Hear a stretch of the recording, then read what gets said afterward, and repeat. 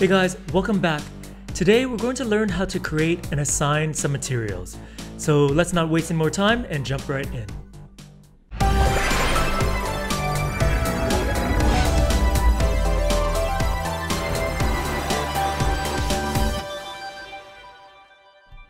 Alright, let's learn how to create some materials. So I have our scene open. Here's our room that we created. And in the left I have the outliner open as well because I noticed there's some objects that are sitting outside our room group. Just going to throw all of those in the group. So I'm selecting the light switch, holding down shift, selecting vase number 3, and then I'm using the middle mouse button. I'm holding that down and dragging that over our group.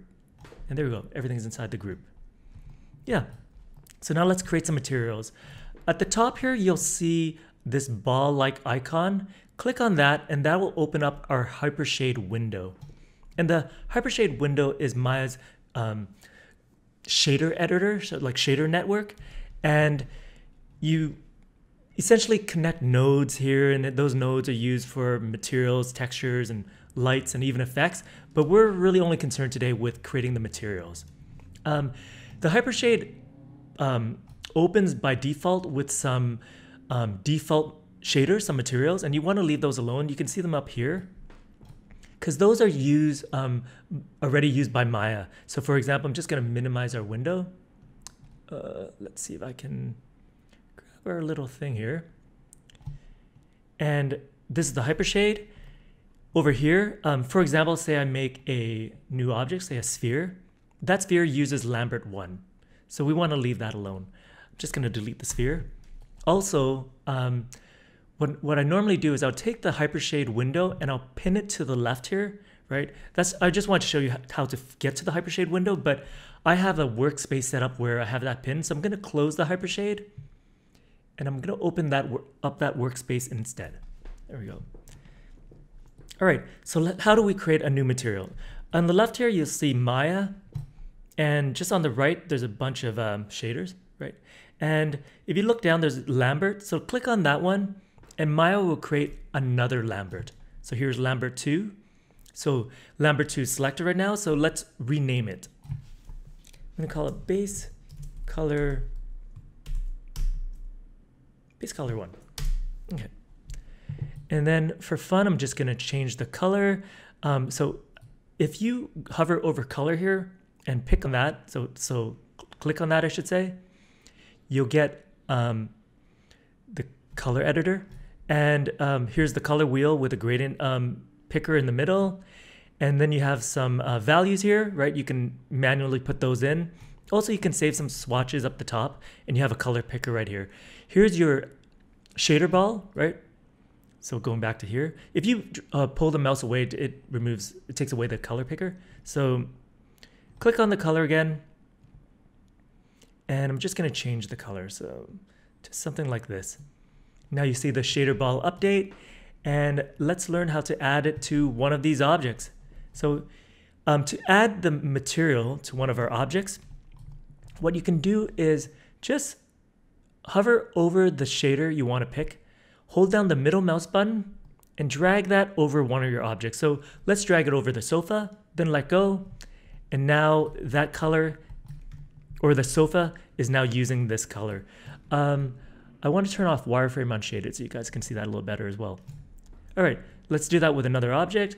Holding down the middle mouse button, dragging, let's drag it over something random, maybe this side table, which I keep wanting to call the coffee table for some reason. Okay, so that's one way to add the color to it.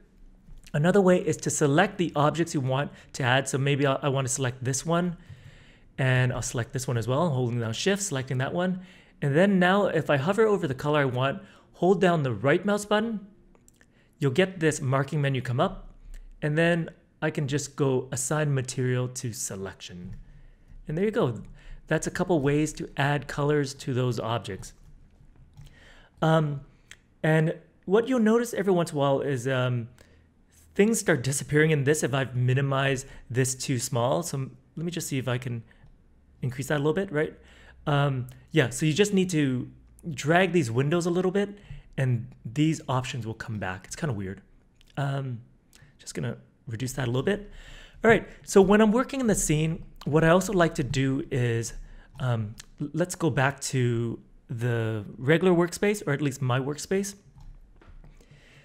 Sometimes what I like to do is, I'm just going to close the outliner, is I'll select an object, and if I have a material I've already used, I can also right click here, go down to assign assisting material, and we have base color 1 sitting right here. If I let go there, I've assigned a material to there as well. Also, if you right click from here, you can also create new material. So I can assign a new material, and let's let go here, and I can choose maybe one of the Maya materials. So I can choose Lambert again, and Lambert's pretty standard material. It has some diffuse properties. You can change the ambient color, but it's pretty limiting. Another shader you can use is the blend shader. So if I select the blend shader here, it's gonna create a new blend shader. And if you go into the attribute editor, you can see now that coffee table is using the blend 1. So if we click on that, it's the same as going into, let's just open the Hypershade from here. This blend 1, right? So in this blend 1, you can scroll down, you have these properties. But since we just assigned the material to the coffee table, it's also in its attribute. So I'll just close this. Hopefully this is not getting too confusing for you guys, but for example, the sofa, where we assigned the base color 1, in the attribute editor, right? We have this node, which is the base color input. Well, yeah, node. Base color 1, right? So here we go. And it has that color, and the coffee table is just using blend 1. So let's rename blend 1 to, just call it base color 2, I guess, for now.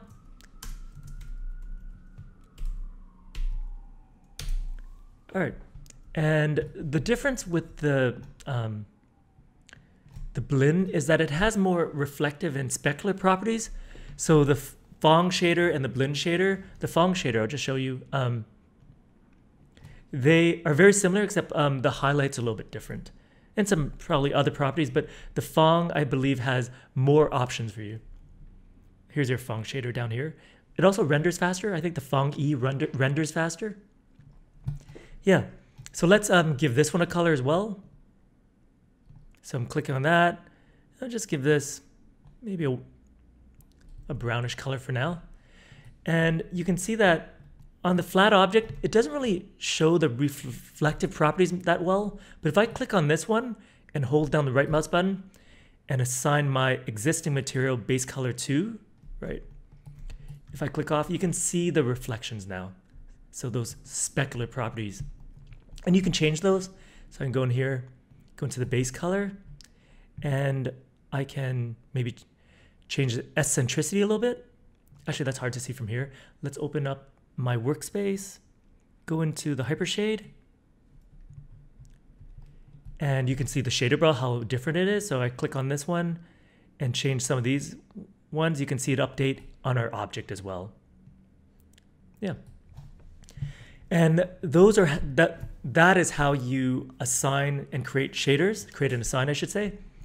There's another shader that I use a lot, and it's for rendering, and it's the Arnold shader. So here in the Hypershader, if you go to the Arnold tab and right under shader, we have the AI standard service. Click on that one, and this is the shader that you might want to play with, because in the next part, we'll be making a quick render, and Arnold uses that shader. So Arnold is Maya's built-in renderer, by the way. So let's find our Arnold shader. And for the Arnold shader, how I'd like to rename it is, I always like to call it AI first, so I know that I'm using the Arnold shader. And then I'll just call it base. And let's assign it to maybe this door and door handle. So I'm clicking on the door, and we can assign it by just holding down the middle mouse button, dragging it over our door. And let's just reduce the color of that a little bit. So yeah, so now it's on the door. What you'll notice though, is that one for one, if you scroll down, first I have to select it. Oh, actually, I made a boo-boo. I changed my Lambert one, didn't I? Okay, so let's undo that. Where did I? Hang on. Did I? I have to go back and check the replay. Sometimes that happens when I open this up. I'm on the Lambert 1, right? So AI base, there we go. And let's call this AI, and that'll happen to you as well. Just watch out for that one. Hopefully it doesn't. AI base color underscore 01. And then I think I was on Lambert because when I tried to scroll down, I didn't find all these other properties. All right, so you'll notice that the Arnold shader has a ton of other options: transmission, coat sheen, emission, and but they don't always show up when you change them, and that's because you really need to see them once it's rendered. Yeah, so this is it. That's how you assign and create shaders, play around, start maybe putting some colors to some of your objects if you want. I'm probably going to keep my scene fairly neutral, maybe use 1 or 2 colors and then do the render, but you're welcome to create the materials and add them as you wish, as you please. And yeah, let's open up this again, the regular view. And that is how you have the colors. If we click on the door, you can see it's using the AI base color. So yeah, so that wraps things up for today. Our scene is looking great and it's ready for a render, and that's what we'll do in the next part. And yeah, don't forget to hit that like, subscribe, and we will see you in the next one.